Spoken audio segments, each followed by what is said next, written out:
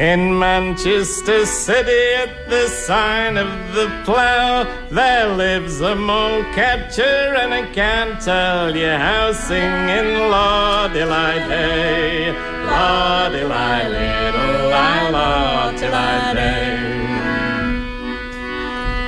He goes a mole-catching from morning till night, and a young fella comes there to play with his wife, singing Lord-delight-day, Lord-delight-little-I, Lord-delight-day.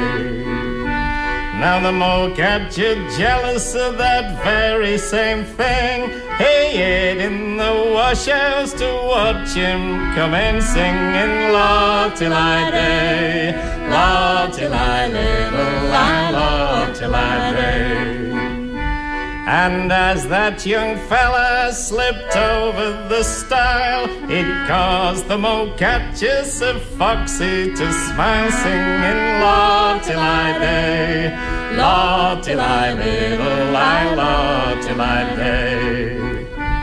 Oh, where is your husband, my pretty dear? He's gone a mole-catching, you need have no fear, singing Lord-delight-day, Lord-delight-little-I, Lord-delight-day.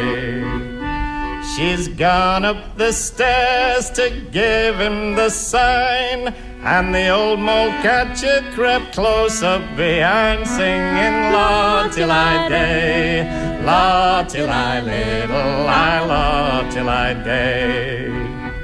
And when that young fella was in the midst of his frolics, the Molecatcher trapped him quite fast by his jacket, singing Lord-delight-day, Lord-delight-little-I, Lord-delight-day.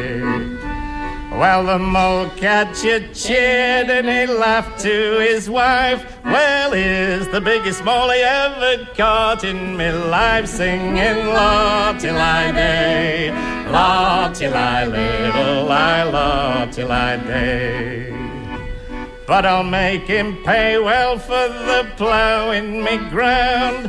The money it'll cost him no less than £10, singing Lord-delight-day, Lord-delight-little-I, Lord-delight-day. Well, said the young fella, the money I don't mind, it only works out to about twopence a time, singing Lord-delight-day, Lord-delight-little-I, Lord-delight-day. So come all you young fellas and mind what you're at. Don't you ever get caught in the Molecatcher's trap, singing Lord-delight-day, Lord-delight-little-I, Lord-delight-day.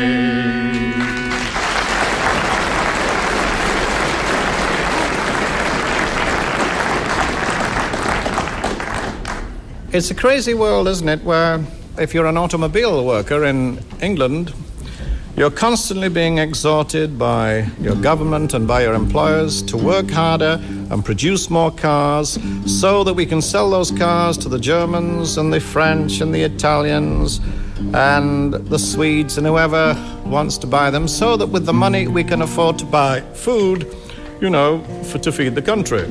And the Italian workers are told to produce more cars so that they can be sold to the English and the Scots and the Irish and the French and the Italians and all the rest of it. And the Swedes are told the same. So we're all taking in each other's washing, so to speak. And that is what this next song is about. It's the last request I'll have time for. It's a new song called The Tenant Farmer.